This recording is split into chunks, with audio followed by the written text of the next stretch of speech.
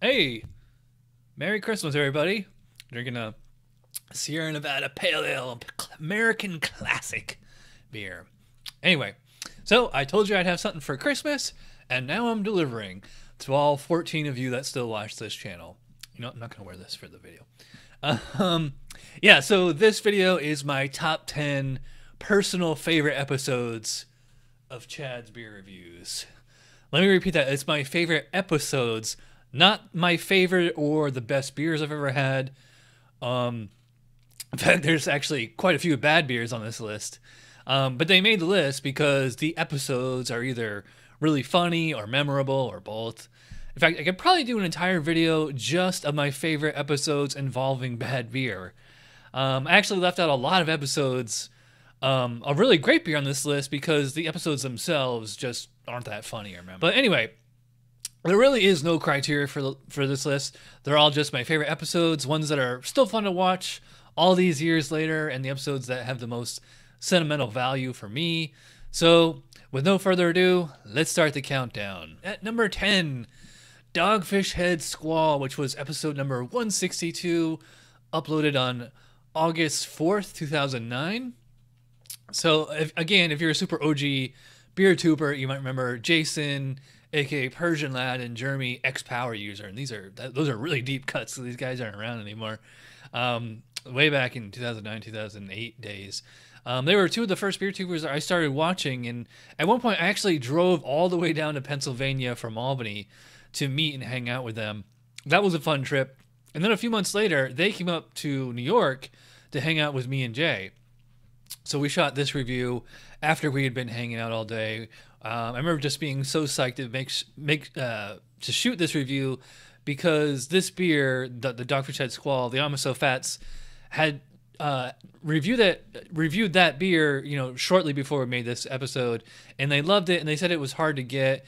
So we thought of it, and I think actually the Almost So Fats did make it like a challenge. Let's see if you could get this. I haven't talked to either of these guys in years, so if you guys are out there watching, hit me up on Facebook or email me. All right, so number 9, and we're hitting a tie already. The Brewery's Chocolate Rain and Black Tuesday. These were episodes 768 and 769, uploaded on April 22nd and April 25th of 2014. So you're probably wondering why these super awesome, highly acclaimed beers are only number 9 on this list. Well, the beers themselves are, really good, and I enjoyed them.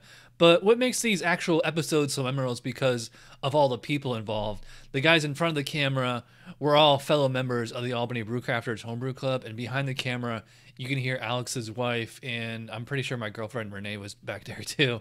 So that was a really great year for me. I needed this. I needed this many people to help me drink those beers because they're like 18 or 19% ABV, and they both came in 750 ml bottles. That's just way too much for one or even two people, really. It's an interesting contrast to the Squall review that we just did in number 10, also shot in my living room, because I knew way more about beer in 2014 than I did in 2009, although I know way more about beer in 2018 than I did in 2014. So yeah, it was nice to be able to try these whales, but I probably wouldn't consider them personal favorites. These episodes, I would, though. All right, so number 8, PBR, Pabst Blue Ribbon, episode number 270, uploaded May 8th of 2010. So this is another one of my early reviews, but what's interesting about this beer is that it certainly wasn't a great beer, but it wasn't god-awful as some of the other beers, as you'll see on this list.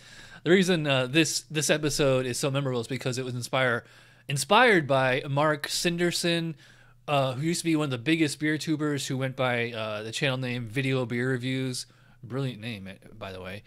He used to do food and beer pairings in almost all his videos, and he would even show you how he made the food. I always loved his videos with the big green egg. In fact, this episode actually starts out with me watching Mark's videos making beer brats on YouTube. Mark deleted his entire channel. I'm really sad. Anyway, so it's also memorable because this was when I had broken my hand, and it's still not fully healed. So you can see I'm wearing a cast at the time. As for the beer, I thought it was just kind of a generic fizzy yellow lager, but it didn't strike me as super foul or offensive. I actually like and appreciate PBR a lot more now than I did back then. Every once in a while, I'll pick up a 4-pack of Tall Boys at Walmart and some brats and make this exact same recipe. A lot of people tell me I should have done more food and beer pairing episodes like this, but this was good enough for me. All right, so number 7, Three Floyds Amon Amarth Ragnarok Imperial Porter. Episode number 611, uploaded on January 12th of 2012. So if you follow the most popular beer reviewers on YouTube, you've probably seen Peter, the master of hoppets by now. Don't ask me to pronounce his last name. Him and I did a lot of Skype reviews back in the day, and we even reviewed a comic book series on my other channel, Chat976. Since he lives in Denmark, there was just no way for us to get together in person until he came to the States for a semester of college. So we shot this review in the parking garage at, I believe it was JFK Airport, while he had actually only, I think it was like 90-minute, 2-hour layover. So I had to drive from Albany to New York and then, find him in the airport. And we only had, like maybe an hour to shoot the review. And I was the entire time we were making this, I was so worried that some security guard was going to bust us for opening container or just that he would like miss his flight or something like that. Or just any kind of hang up. But actually the whole thing went really smooth according to plan. I was amazed. As for the beer itself, I mean, the beer itself was fine, not the greatest beer ever, but it was special because first of all, it's a Three Floyds beer. I mean, they're Three Floyds and they're still hard to get unless you live in Indiana or Chicago. And I had to trade for it with someone. I can't remember who exactly. Maybe it was Rob Walker. And it was a collab they did with the Swedish death metal band that Peter was a big fan of at the time. I'm sure he probably still is. I've never really listened to him. So it was just a perfect synergy of just all these things lining up. Number 6, West Vletrin 12, the third review I did of it. Episode number 727, uploaded December 1st, 2013. So we all know that West C12 is supposed to be the greatest beer in the world. And like I said, I reviewed it 3 times. This was the 3rd time that I reviewed it. First, I reviewed it with Henry and Kevin Burns. Then about a year after that, I reviewed it by myself. And then in December 2013, I reviewed it with Scott, who was a brewer at Amagang at the time. In fact, we actually did this review in Amagang Brewery. Up in the like where the offices are, and you can see the bottling line behind us.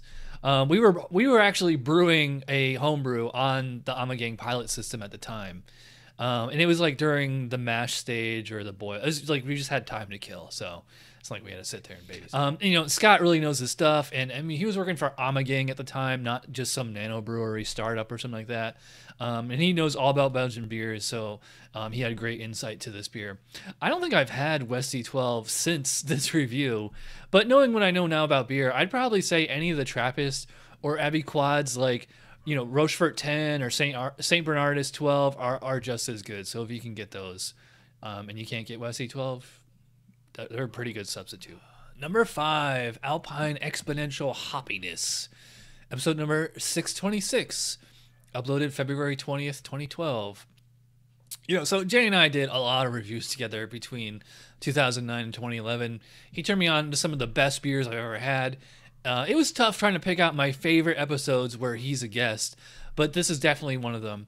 Even though this beer isn't a personal favorite like Pliny the Elder or Heady Topper, this particular episode is one of my favorites for a few reasons. First of all, at the time we were making this video, all the Beer Geek Nation guys like Chris, Ryan, Peter, Winton, Dan, and Jameson, remember all those guys? They had been raving about this beer, so Jay and I absolutely had to try it.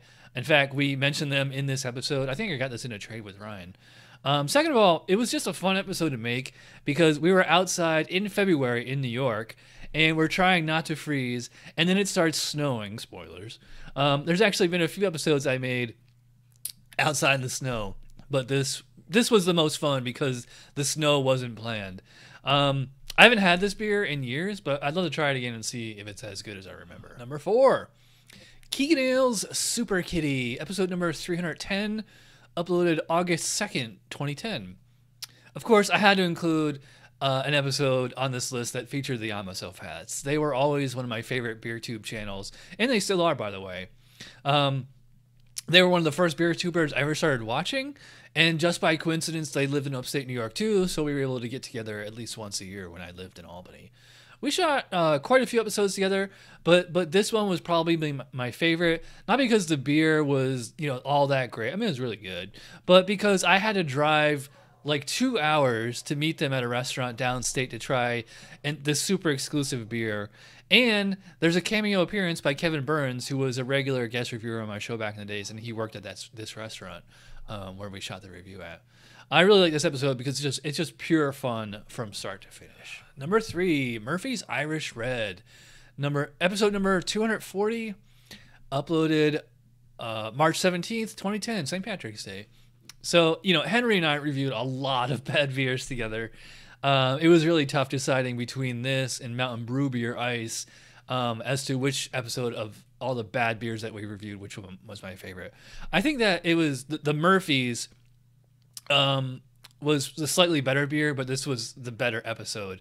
It was just so much fun to make. We shot it on St. Patrick's Day, like I said, outside, so we're wearing green, obviously. And I think this was the first bad beer Henry and I ever reviewed together, because up until that point we were reviewing, you know, mostly good stuff. And we didn't pick this beer because we thought it was going to be bad. In fact, we just wanted something Irish themed for St. Patrick's Day, obviously. And I clearly remember Henry and I just dying laughing when we were editing the video. And I never knew that I could do slow motion or backwards until we were making this video. So that's why I included it. Maybe it's a little over edited, but I still think it's one of the funniest episodes I've ever made. Number 2, Southern Tier Chocolate, episode number 211, uploaded January 23rd, 2010. If you know me, you know I love chocolate beers, and Southern Tier Chocolate is probably the best of them. This episode is my first time ever having a really like a liquid fudge dessert beer. I think the only other chocolate beer I had at the time was Sam Adams Chocolate Block, which is a fine beer, but Southern Tier Chocolate is so much better. This isn't the most exciting or funniest episodes of my archives, but it's one of my favorites just because of everything that was happening at the time. I had just gotten an HD camera and my channel was really starting to gain traction, and Jay was turning me on to all these great beers. In fact, he even says in this video that it's one of his, he said he put it like number 1 or number 2 of his all-time favorite beers. I don't know if he would even put it in the top 20 anymore. I would put it in the top 20. I'm not sure about top 10. I try to get this beer, at least, you know, get like 1 bottle a year. It's not quite as amazing now as it was back then, but I still like it. All right, number 1, another tie. But you knew this was coming. Budweiser and Bud Light Clamato Chelada. The Bud Light version was episode 335, uploaded September 21st, 2010, which was the day after the first time I ever reviewed West C12. And the Budweiser version was episode number 464, uploaded May 13th, 2011. So about, 8 months later, something like that. So, you know, it's kind of ironic that my favorite episodes of my own show are 2 of the absolute worst beers I've ever had. In fact, I wouldn't even really consider these beers. They're packaged cocktails because they're beer mixed with clamato, which is tomato juice, clam broth, and salt water. At the time I made both these videos, I was a hardcore fan of Reckless Eating. I saw them getting, you know, so much attention, eating and drinking terrible food and drinks. So I felt like I had to get in on the action myself. I'm also a little proud of myself for that Jim Gaffigan joke thing. How can we make tomato juice taste even worse? I got an idea. Let's add clam broth to it. That is brilliant! Not even that. Let's add crappy Budweiser and Bud Light to it. You magnificent bastard, you just made millions! And I still like the ambience of the outdoor video, since it was such a nice day and you can hear the birds chirping and everything. I haven't had either of these beers since then, and I doubt I'll ever have them again. People still comment on these videos once in a while, telling me that these beers aren't intended for white people, and some people say I was faking it when I was gagging on the second video there. Trust me, that was a 100% authentic reaction. I came really close to throwing up in that second time. So if you've never seen these episodes, I highly recommend watching them all the way through. All right, so I guess that about wraps it up. I was going to include an honorable mentions list here, but it would have been really long with like another 20 or 30 episodes, so I just decided to leave them out. I mean, they're all my babies. I'm proud of them all, for the most part. What episodes were your favorites? That's what I want to know. Who was your favorite guest reviewer? Did you like it better when I reviewed really good beer or really bad beer? So let me know in the comments. I do have a couple more videos that I'm really slowly working on, so don't unsubscribe just yet. I will see you guys sometime in 2019. Until then, thanks for watching and cheers.